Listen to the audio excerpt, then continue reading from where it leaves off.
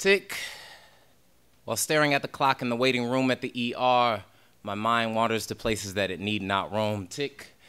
And now I'm caught in these existential thoughts because I believe in God, yet I'm afraid to die, but I'm more afraid to live. That may sound confusing, just hear me out. Tick. The times I feel closest to death is when I feel most alive, so I tuck vitality under lock and key, pray every night that joy don't come in the morning, because joy always comes before morning, just like life always comes before death. And anxiety ain't in my blood, but it's akin to me. That's why I've adopted this nervous tick, just trying to get a grip, but shaky hands and sweaty palms don't make way for a grasp on reality. I just want to fulfill life. One of heartfelt celebrations, living in the moment, casting away twilight's uncertainty.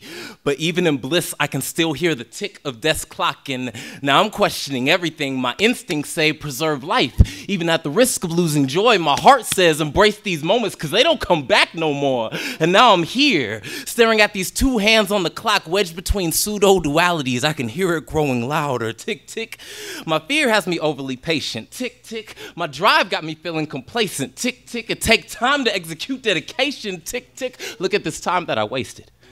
Now that much closer to the grave with so much left undone, the ink on these pages of life still wet, and I can already feel the book closing.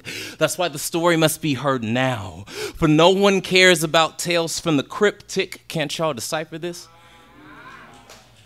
This trepidation lingering behind fabricated smiles and counterfeit laughs. What I'm saying is I need saving, because my life is fading in anticipation of when the clock stops ticking.